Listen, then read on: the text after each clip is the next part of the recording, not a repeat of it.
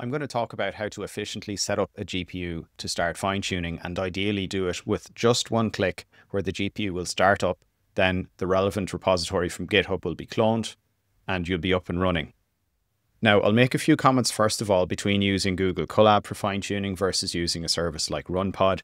Then I'm going to focus on RunPod just because the GPUs are more powerful and I find I save a lot more time by using a hosted service than using Colab, which has got older GPUs and also has limited VRAM, limited memory, which limits the size of models, and the batch sizes and the time makes the time longer when I want to do fine-tuning.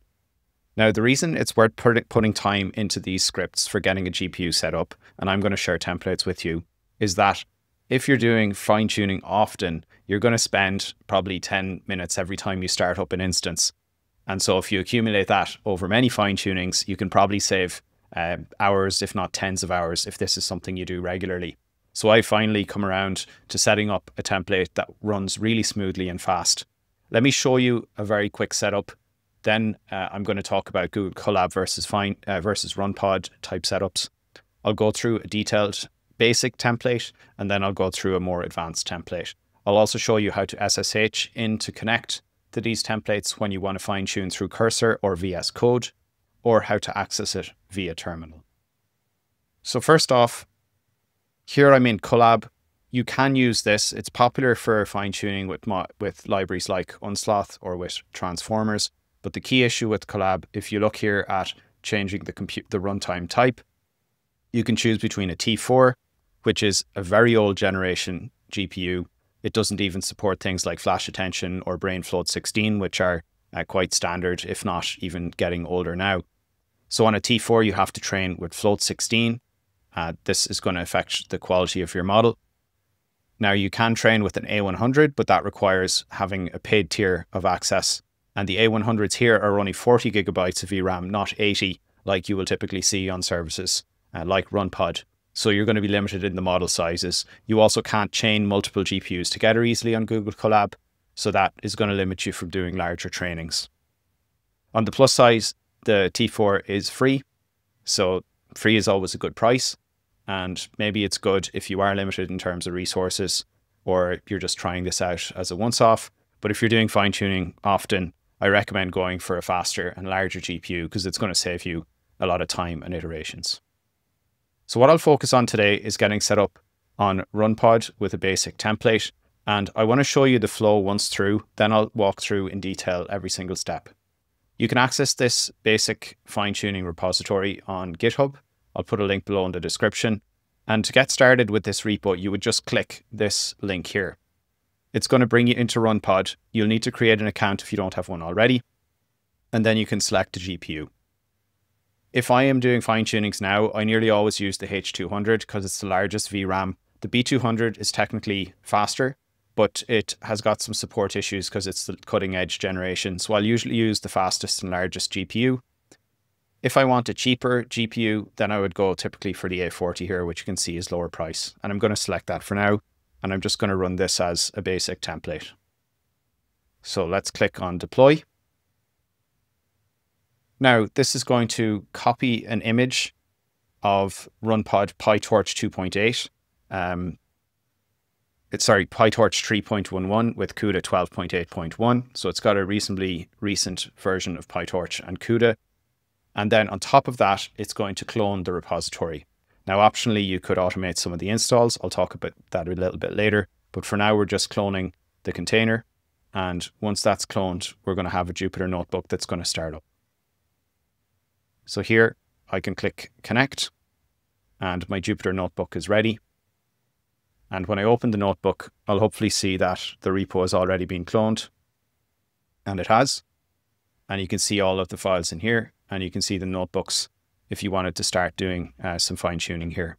This is a demo of the OpenAI open source models that were released in August of 25. So you can see how fast that was. I'm up and running, and I can immediately start to run here. And this is just a lot faster than the alternative of starting up a more generic template, having to clone the repo somehow, and then having to open up the folders. So this is the basic demonstration. I'm going to show you now how to connect via SSH, which you'll do just via connect here. go to SSH, and you can copy this SSH over exposed TCP, open up a terminal. Let me just open a terminal here, increase my screen size, paste that in, and make sure that you are using the right SSH key. So on my laptop, in my .ssh folder here, I've got a key called ID runpod, and I'm going to run that. And I'll just say yes, and I should be connected in now to the pod. And if I cd back up one folder and go into workspace, I should see here my basic fine tuning. So now I can see everything, and I could even cd into that basic fine tuning. And I could decide to now, for example, git commit, git add, or do various operations here. So this is a simple SSH. I'll show you now how you would do more elaborate connection using Cursor or VS Code or Windsurf. So you click on connect again grab the TCP, SSH over exposed TCP, and then go into Cursor, which I'll copy. I'll move over into this window pane here. And in this window pane, I'm going to click down at the bottom left. It's the same for VS Code. Add a new SSH host, paste it in here. Make sure I've got the right key. I'm going to add it to my SSH config file. And the host has now been added. So I'll click on connect. And once I connect in here, I should be able to just open the folder that's already cloned. So I'll click on open folder. Sorry, I need to give it a second. And I'm going to go back up one, scroll down to find workspace, find basic fine tuning. And now I should have this open here without taking too many steps. So the nice thing is everything is cloned, and because everything is cloned, I don't have to clone it within Cursor, which causes it to kind of reboot. So you can definitely save a minute or two by having used the correct template script. So those are the ways that you can start up, either through the Jupyter Notebook, either through just a raw terminal, or through VS Code/Cursor. And I want to show you now how this template works. So I'm going to go into Edit Pod, because you could vary this template for any repo that you want to use. So I'll go through the different steps here. Normally, if you start a runpod template, there is no container start command, and you will just start the image, and runpod will then run a script that's called start.sh. You can find that script here. And the runpod start.sh script, the default, does a few things. It sets up SSH, it starts Jupyter, it exports the environment variables. So these are the key things that the runpod script does. It also starts Nginx, which is a Nginx, which is a reverse proxy. That's for connecting into the pod. So by default, if there's no start command, runpod will just run that start.sh. Now what we want to do is still run the start.sh. So we've got the exec start.sh here, but we also want to run some extra things. And the extra things I'm doing are, first of all, enabling HF Hub, HF transfer for fast downloads of weights. I'm hiding the pip as root warning. And then I'm moving into the workspace folder, and here I'm either pulling the latest commit if I've already cloned and it restarts the pod, or I'm cloning the repo. So this is the cloning and then moving into that folder. Then I'm registering a custom kernel inside the current Python environment. And note that I didn't actually select that kernel, but if you want to use the kernel, which is good practice, you would scroll up here and go to basic fine tuning and then select that kernel. And that means now that you're going to be running in the kernel that has been set up through this starting script here. Now, I haven't installed all that much into the kernel because this is a very simple container start command, but in principle, you could pre-install things here so that instead of having to, for example, install UV or install unsloth or HF transfer, you could in principle do that within the start command here or within the container start command. And I'll show you how to do that in a more advanced implementation. So that's a quick overview of how this part works. Notice also that in the template, I set a few environment variables. These ones here are set automatically, the public key and Jupyter password, but I'm actually setting HF transfer here to 1. That's actually a duplicate, so I'm doing that twice, which is not necessary technically. I'm setting a GitHub personal access token, That's not necessary because this is a public repo, the basic fine tuning. But if I'm doing advanced fine tuning, it's a private repo.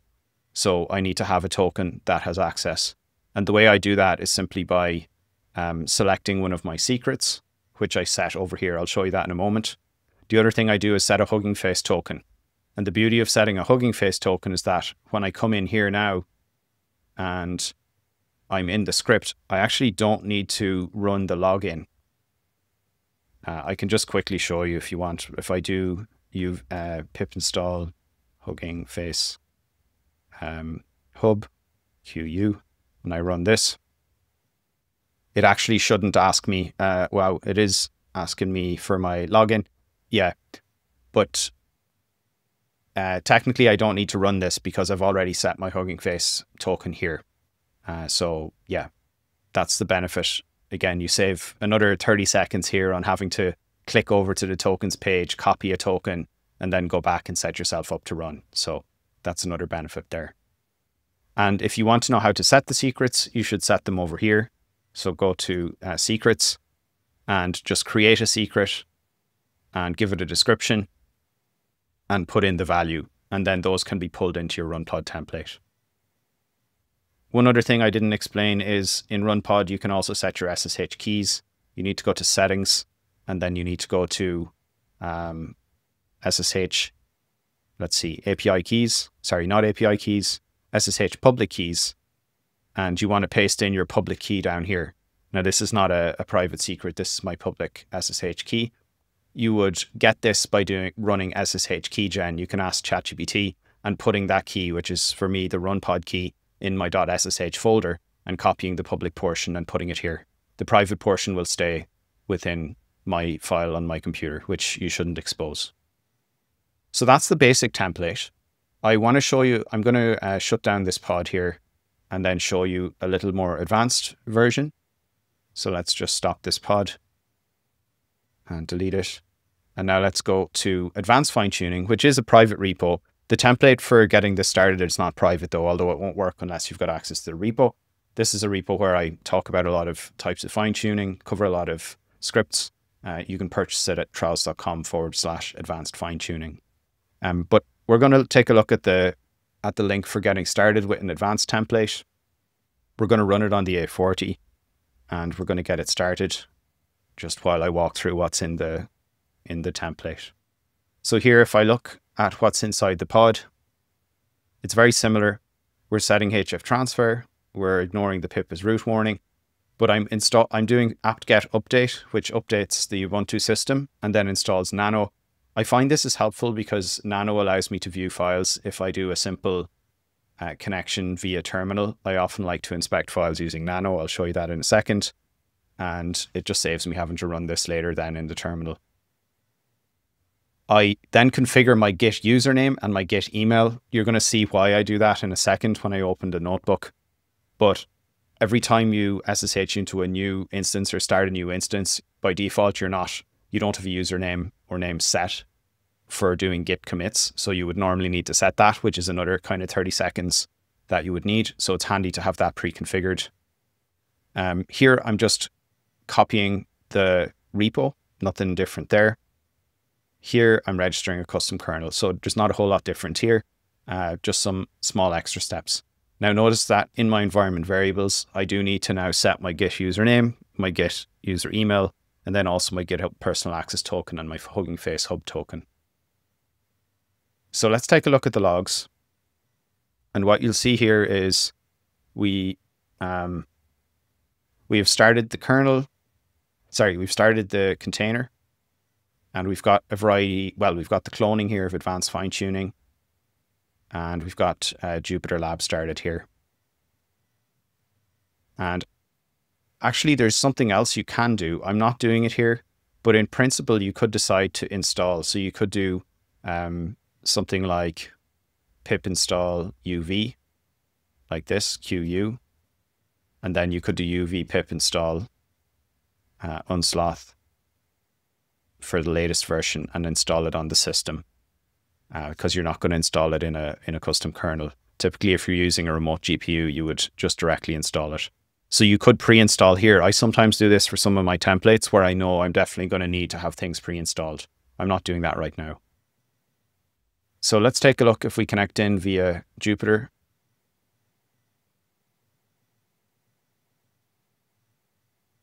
And I'm going to take a quick look at one of the fine-tuning scripts.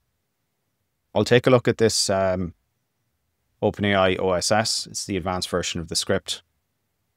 And I'm just going to run, a few of these installs.